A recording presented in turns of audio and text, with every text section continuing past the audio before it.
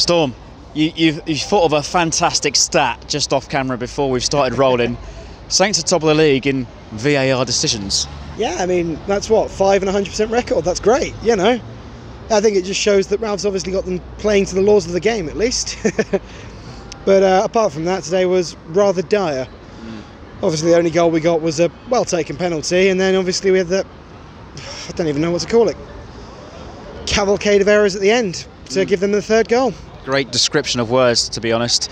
First goal, free header from a corner. We were like statues. We sort of stood still when the ball came over. Yeah, we were. I mean, well, tall as Vestergaard is, I don't think he's the Colossus of Rhodes. He should have been the Colossus of moving and taking the ball away. You know, but sticks and stones. Then the second goal, it's well worked on Bournemouth's part. They got behind, they scored their goal. Obviously, that was technically their third at VAR for the fourth time this season, saving our bacon. And then the second half, obviously, the penalty decision. Still think there were a couple of VAR decisions that didn't go to VAR that probably should have. In the second half, there was a situation between, I believe, may not have been the second half, but there was a situation between Højbjerg and Lerma, where to me it looks like Lerma, as Højbjerg's trying to run past him, just brings his arms up and hits Højbjerg in the face. Was that before or after his yellow card? That was the instant that got him his yellow card. Right, I see.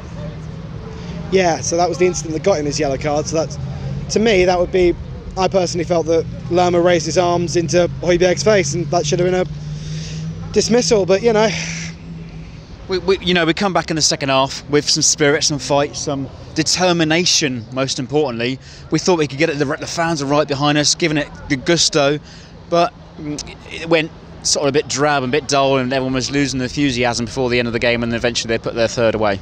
Yeah, that definitely happened, and I believe, if I remember correctly, the main point of our decline was the removal of Shea Adams and the addition of Danny Ings.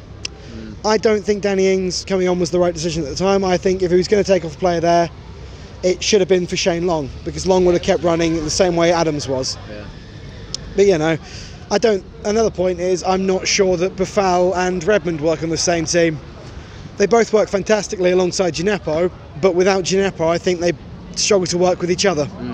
So most of us are fixated on this Tuesday night fixture, but a couple of tough set of games coming up. You know, Spurs away next weekend, Chelsea at home, then followed by Wolves away.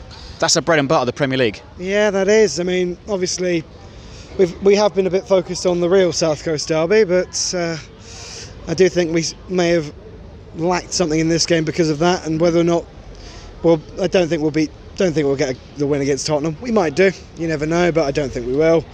Other two games are ones we probably should get points out of. Wolves definitely is one we can get points from if we play well, but it's going to be a struggle this season, I think. Another one. All right, thanks, Storm.